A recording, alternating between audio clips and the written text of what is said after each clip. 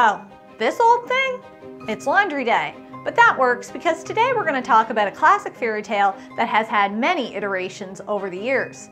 As for my surroundings, they are indeed curiouser and curiouser, but we're undergoing some renovations, so I'm making the most of it.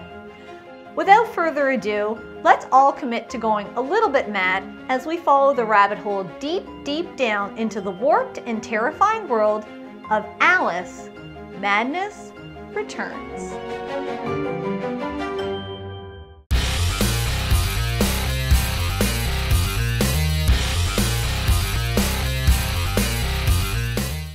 As one would expect, this is a story about Alice Little from the original fairy tale Alice in Wonderland, written by English author Lewis Carroll in 1865. Both set in the Victorian era and hosting many of the same wacky cast of characters, Alice Madness Returns takes a hard left into calamitous territory. Best described as a psychological horror hack-and-slash action-adventure, this video game played from a third-person perspective was developed by independent studio Spicy Horse and released by EA for Microsoft Windows, PlayStation 3, and Xbox 360. I chose to play it on Xbox Series X as it is one of over 400 Xbox 360 titles that is fully backwards compatible. Gone is the flaxen-locked girl full of innocence and wonder. We are ushered into an era of Alice much more daunting. A young raven-haired woman who has survived a very troubled life of emotional and mental anguish, she allows herself once again to fall into the delusions of Wonderland.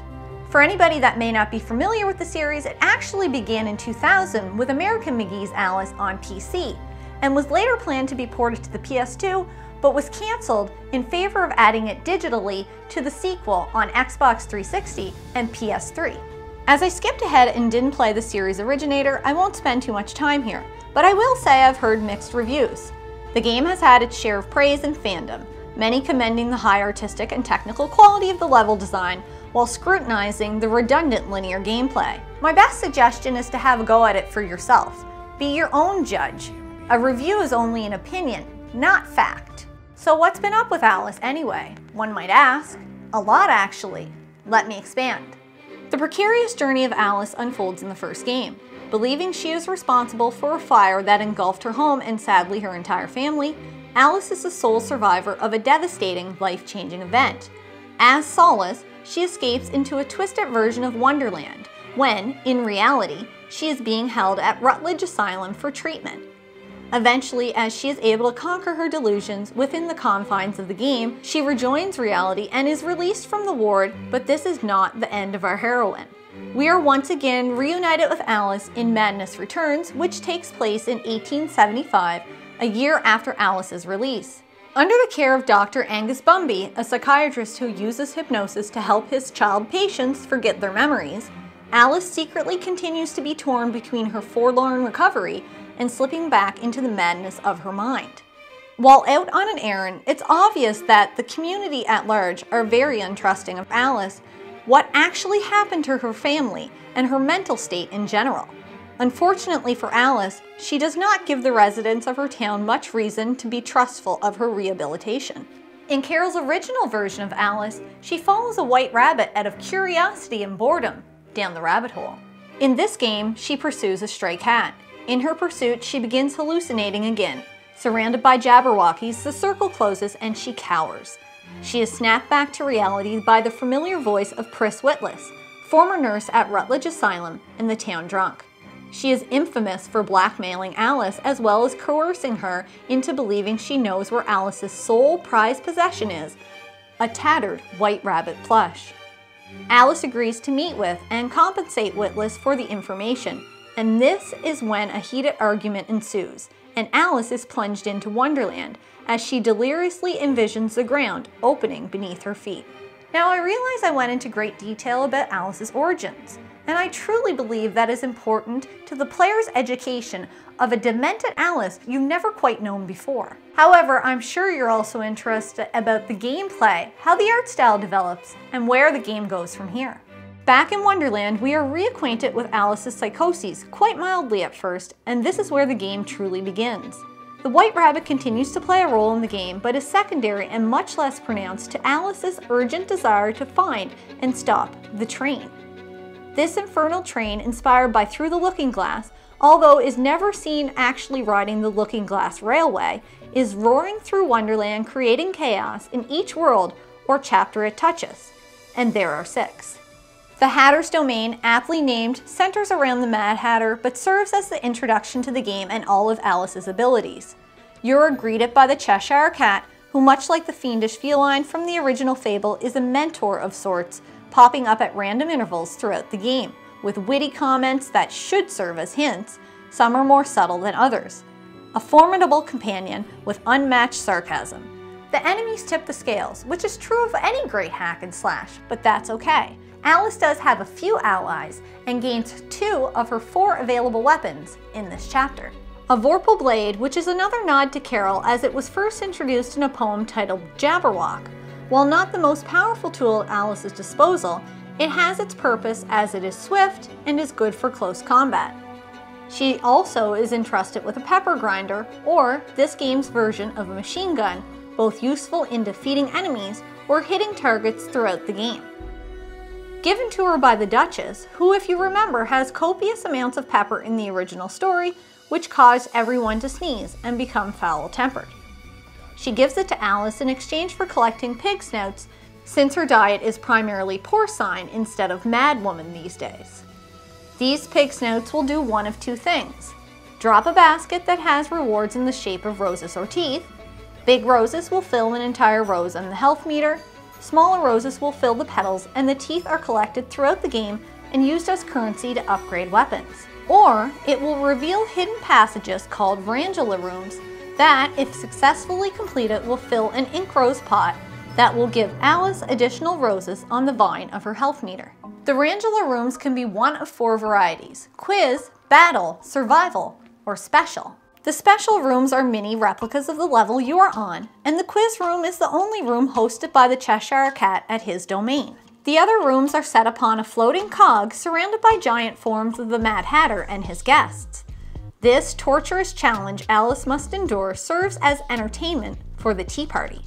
She also is equipped with few accessories in this level: an umbrella to block an enemy's attack, or if timed properly, can deflect the attack and ricochet it back at the enemy. In essence, it has a dual purpose in being both a shield and a weapon. The Clockwork Bomb has numerous purposes as well. It can distract an enemy, injure an enemy with a timed release, or it can be used as a counterweight to help Alice make her way through the maze of Wonderland. I shouldn't forget that Alice can be maneuvered through jumping and floating, dodging, attacking, and shrinking, and I had almost 0 complaints about the feel of the game and the fluidity of the controls. The shrinking technique is extremely layered as an ability. When in her shrunken form, purple phosphorus paint will direct Alice, letting her know what enemies are coming up, how to defeat or move through the levels, or unveil secret keyholes and platforms. While exploring the world around her, Alice is also collecting memories in various forms. While not necessary in order to finish the game, if you're someone that likes to 100%, this will certainly add on to the length of play. HowLongToBeat.com lists all levels at a median rate of 15.5 hours to complete, while a completionist can expect to spend closer to 22.5 hours.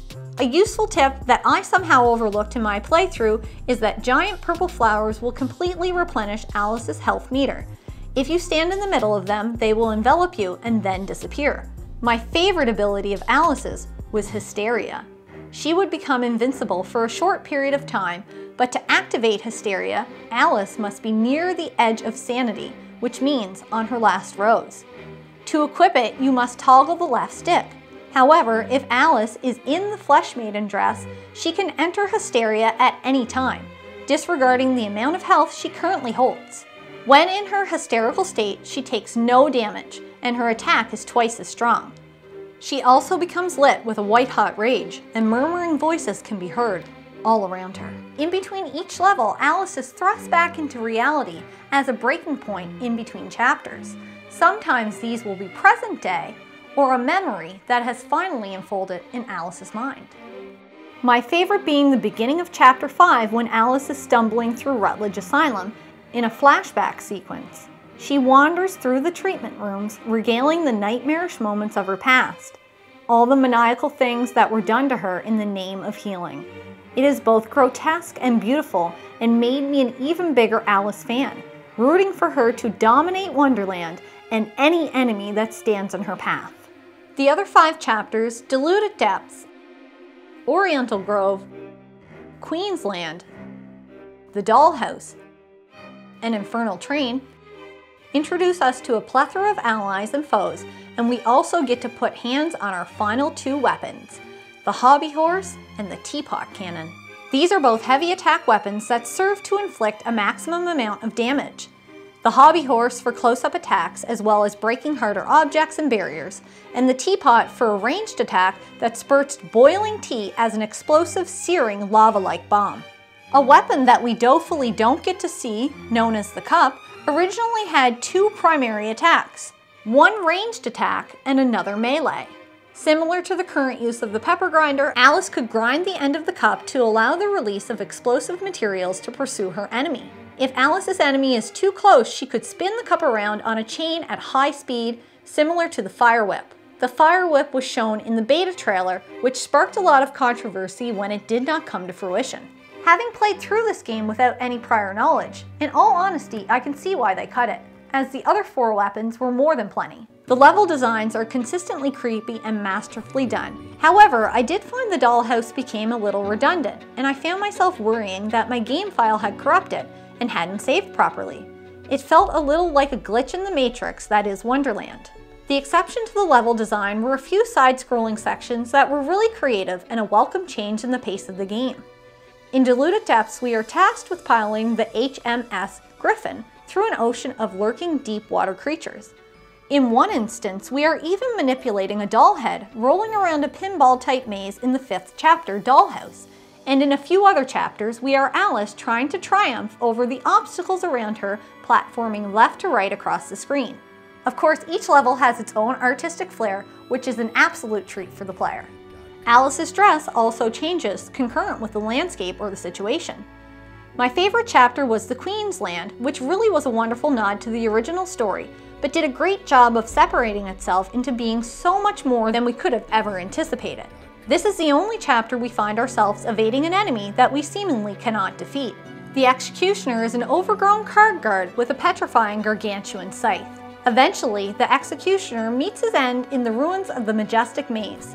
Alice finds a table with a cake resting on it, and as a last-ditch effort takes a bite and grows tremendous in size, squashing the awestruck pesky guard underfoot. I could talk to no end about each chapter, but I feel like I've given you the push that you might need to play through this magical and eerie title for yourself.